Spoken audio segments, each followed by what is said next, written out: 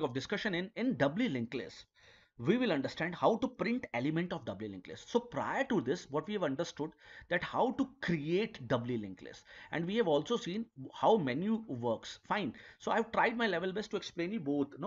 Both how this both are working synchronously. Now my job is how to print the element of linked list. Finally, what we'll do, so in doubly linked list, we'll see the menu. So we have a menu. I've already explained you the menu. I request you to kindly watch my first video. Again, I'll give you a short brief description of menu. In function main, I've created a variable. Then we have a loop which is always true, because while one means always condition is always true. The moment condition is always true, I'll enter inside the while loop. There is 1 for create, 2 for print, 3 for insert, 4 for delete, 5 for exit. Enter your choice. Means somebody is asking what do you want to do. Since I have to print, so what I'll do, I'll press 2. The moment I press 2, ch will have 2, switch will have 2. I'll jump to case 2, and in case 2 I'm calling a function. I'm calling a function name print. So what will happen, I'm calling a function print function. So there is a print function now. In print function, I've created a pointer ptr of type node1. Of type node1 means this ptr is of type node1. What is node1? I've already explained you, when we are creating a linked list, we have created a structure. Now this structure have three part: one data and two address. One is address of next node, one is address of previous node, and I have created a variable of this structure is node1. And by type defining it, by type defining this, and I've type defined it. So by type defining it means this entire structure is represented by node 1. So if I do not use type def, then instead of this node 1, I have to write struct node. So in order to simplify the code, I have used type def. Fine. Okay. Now let's understand. We have a linked list. We have a doubly linked list like this, and we have to print the element. So first of all, I'll check is there a linked list. If head is equal to null, suppose head is null. So what I'll do, I'll print list is empty. Is head null? No, head is not null because there is 100 in head. So this will not get executed. I'll move to the else part. Fine. Okay. Now I am using for loop for printing the linked list. So for ptr is equal to head, what I am initializing, first part I am initializing ptr. So ptr is a pointer, I am initializing with head. What is head? 100. So ptr will come to the node having address 100. Fine. Second, I'll check the condition. Is ptr not null? Yes, ptr not null because the value of ptr is 100. The value of ptr is 100. Fine. So condition becomes true. The moment condition become true, I'll move inside. And what I'll do, I'll print ptr data. What is ptr data? 4. So 4 will get printed. And what is this tab? Tab will give the space. So some space. It will look nice now when you will print the linked list. You need some space. No, element have a space. It will look very clearly. So this tab will give you a space. What I'll do, I'll move and increment. And increment, what I'm finding, there is a updation of ptr. Ptr will update is updated by ptr next. Ptr have ptr next.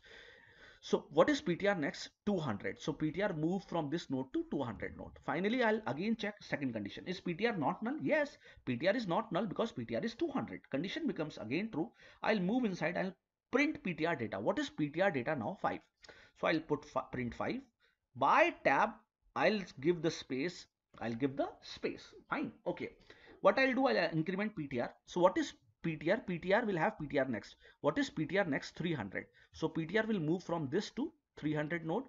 Again, I'll check is ptr not null? Yes, ptr is not null because ptr is 300. The condition become true. I'll move inside and I'll print ptr data. What is ptr data now? 6. So I'll print 6. This tab will give me the space. I'll put the space. Again, I'll increment ptr. Ptr will have ptr next. What is ptr next? 400. So ptr will move from this to node 400. Again, I'll check the second condition. Is ptr not null? Yes, ptr not null.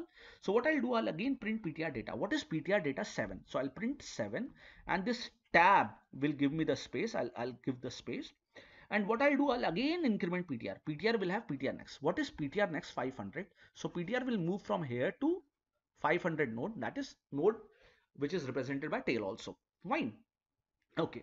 Again, I'll check the second condition. Is ptr not null? Yes, ptr is not null because address of ptr is 500. Condition become true. I'll move inside and I'll print ptr data. What is ptr data? Ptr data is 8. So I'll print 8. So I'll print 8. Again, I'll give the tab, but there is no use of tab. I'll give the tab. Fine. Okay. I'll increment ptr.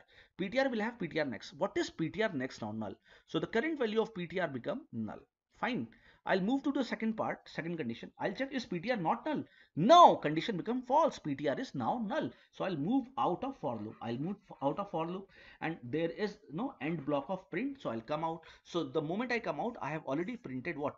Element of linked list. What is doubly linked list? That is 4, 5, 6, 7, and 8. So this was very easy how to print element of doubly linked list. And if you have noticed, and if you have seen my video of singly linked list, the coding of printing is exactly same.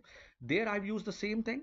In doubly linked list I've used the same thing, but in singly circular linked list there was some other condition. Why? In singly circular linked list there was no concept of null, because in circular there is no concept of null, because in circular, last node have the address of first node, so there was no concept of null. So I've used some different concept. So but if I talk about this doubly linked list and singly linked list, the coding is exactly same. There is no difference in coding of print function. Fine.